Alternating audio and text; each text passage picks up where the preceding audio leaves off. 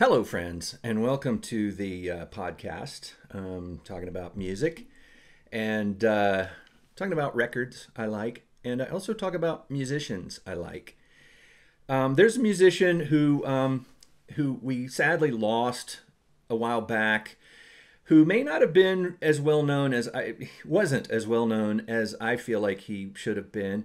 He is well known within sort of musician circles and certain, a certain type of music fan who was into his bands and his kind of music. It was a sort of parallel kind of music that was running through the 80s, that in the 70s and 80s and into the later decades as well.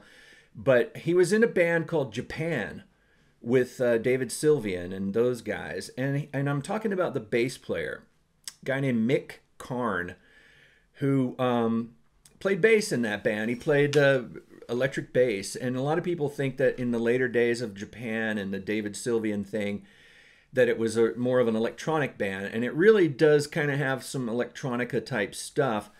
But their album, I think this is a great album. There's an album by Japan called Tin Drum that has some really great songs on here, Ghosts and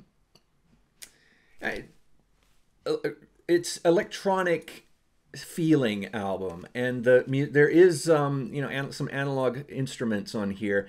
Most notably, I think, the electric bass played by Mick Karn. And interestingly, he played a bass that you may have seen. I mean, if you're a musician, you already know all this. So, but if you're just listening to the music, you're listening to Japan, and you're listening to other things that Mick Karn was involved with, there's a tonality to his bass. There's a strange sense of fluidity to the way it sounds and the way he plays. And it's because partly because he was an incredible bass player and played the right notes at the right time, but it's also because he played the type of bass he played is called a fretless bass, and that means it does not have frets. If you look at that bass guitar right there, and you look at the neck of it, you can see these lines on there. There's like pieces of metal, and when you play the notes, it makes you hit the right note. When you play around here, the string hits that fret, and it plays that note. But if you take away the frets, the fingerboard on there is smooth, and so you can go, you can slide up and down. You have to play with a bit more precision because the fret is not there to hit you that note, to hit that note for you when you push the string down on the fret. Since it's not there, you have to make sure your finger hits the right spot to make that note. So you have to be a little bit more proficient. You have to really be paying attention. And sometimes you hit the note and you have to slide to it a little bit, or you pull it a little bit. You do a little bend and you reach that note. And those things are what give the fretless bass its characteristic sound. And also there's a bit of interestingness with the resonance too without frets. Another notable fretless bass player is Jaco Pastorius, who if you go back into some Joni Mitchell and things like that, and his own solo albums, you can get a real heavy dose of some amazing fretless bass playing. I mean, he's the kind of musician that you listen to him, and if you're a bass player, you just want to throw your bass in the garbage and get another kind of job. But Mick Karn is one of those guys too. I really like the way Mick Karn plays, and in the band Japan, he was definitely part of the band. The other members of the band contributed so much. You've got David Sylvian's strange, haunting voice, and you've got these sort of multi-rhythms and interesting rhythm programming by the other band members that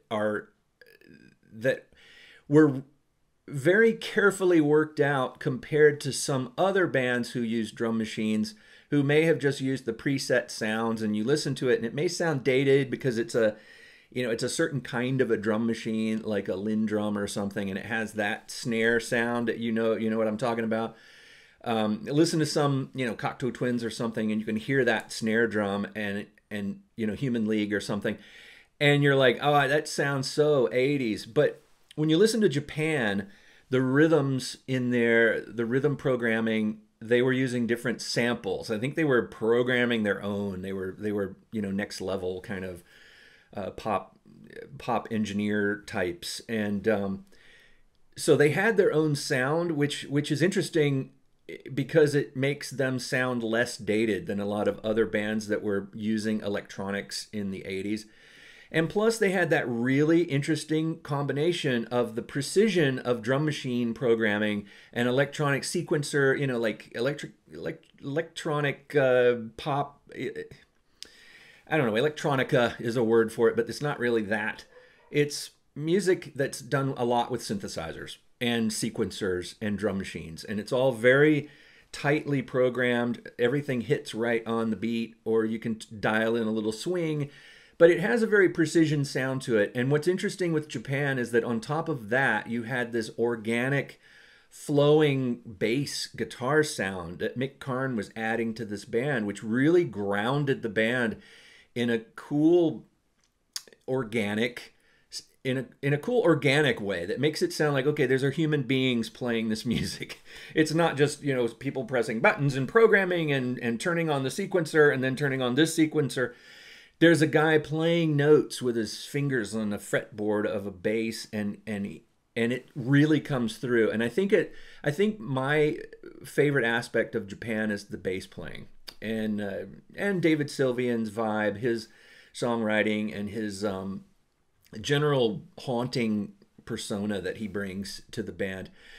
So Mick Karn also worked with some other people. He was beloved in the circles, and there's a band called Bauhaus that I'm sure we all know about, and the singer of that band, Peter Murphy, and Mick Karn got together and created a kind of a super group type of thing where the two of them got together with some other people, but it was primarily just the two of them being promoted as a band called Dali's Car.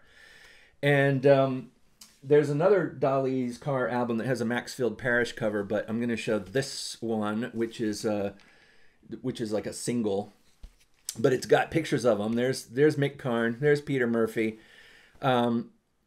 The album, the work that they did together, they didn't really do a whole lot of work together. I think they maybe had a little struggle with their personalities together, working together. I've read a few things that were like, so-and-so wasn't taking it seriously enough. I would show up and he wouldn't show up, or he was always late, or whatever. Those kind of things where you kind of get a feel like, okay, he's not as into it as I am. I'm doing all the work, and he's just coming in and doing a little bit and then leaving, and I have to do the rest of the engineering. Those kind of issues. So, but anyway, we do have some excellent recordings. Peter Murphy's voice is really interesting with Mick Karn's bass, and the type of arrangements and sounds and the interesting scales that they were using kind of has a flavor to it of not really English or American. You feel like you're listening to music that's inspired by like Middle Eastern music or other scales or some Asian scales and things like that. It's really quite good. I love Dali's Car. It's worth searching for. It's not like super available everywhere, but there's an album, and then there's some singles. There's some other sides on some of the singles that have things that weren't on the album. There's a little bit of searching to do to find all of Dali's Car material. But then Mick Karn also did some really excellent solo albums. And if you like Mick Karn's bass playing on Japan and Dali's Car, you're really going to love his solo albums, because it's like all Mick Karn all day on the whole album. And he played some, wind instruments. I think he played, I don't know, like flugelhorn or something like that. I think he played some horns, oboes, things like that. Orchestral type instruments. He also did some arrangements, and my favorite of his solo albums is called Titles. It's a great collection of songs that are definitely in his style. There's a ton of great fretless bass on here, some really interesting choices, like note choices. if you're a bass player, a lot of times you want to hold down this driving backbeat with the drummer. You're kind of watching his foot and what he's playing on the bass drum, and when you're in a band, I played in bands for years, and I was a bass player most of the time, and guitar player some of the time. But when I was a bass player, one of the things I always had to do, and you really have to do it, is lock in with the drummer. And Mick Karn really locks in with the drummer, but sometimes in ways that you don't expect. I mean, he's not playing always on the downbeat. You know, he's playing on some other rhythms within the structure of the beat of the rhythm, and he's playing notes and scale, like interesting scales that you might not expect for you know, rock and roll music, if that's what you can call it. I don't know. It's hard to say. But the instrumentation is interesting on here. There's these moody kind of horns and great rhythms, great beats and time signatures, and that bass, that awesome Mick Karn fretless bass.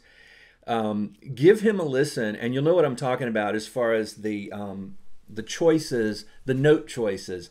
A regular bass player like me would probably go do do do do, and he would go, you know, and play something completely like, where did that come from? And I love it. And he plays in a way that sometimes he'll do loops, and you'll hear these loops, and sometimes rhythmic loops, like with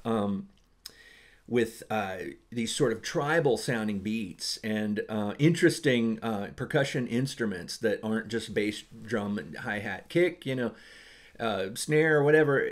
They sound like maybe different drums from different cultures and things like that, and different percussive elements. And then he'll take those recordings, it sounds like to me, and loop them, and then play something on top of that goes sort of against that loop. I don't know. It's hard to explain unless you really listen to it and get into the style of music that he plays. It's not like, you know, pop or rock. And yet there are elements of pop and rock. It's extremely listenable, and there's some catchy riffs on there, some cool lyrics and singing. He does his singing on the solo albums, and he's really good. You know, he does all of it. And unfortunately, he's not around anymore. I really miss having a new Mick Karn album or collaboration to look forward to. But anyway, that's my overview. It's a brief, I could go on and on about this guy, but that's a brief overview of one of my favorite musicians, one of my favorite bass players, a guy named Mick Karn. Certainly worth exploring. You can find some videos on YouTube of him playing in Japan and some of his other things. I'm not sure if there's much out there to be found of Dali's car, but there probably is. Check it out, look it up. Thanks for watching, and I'll talk to you next time.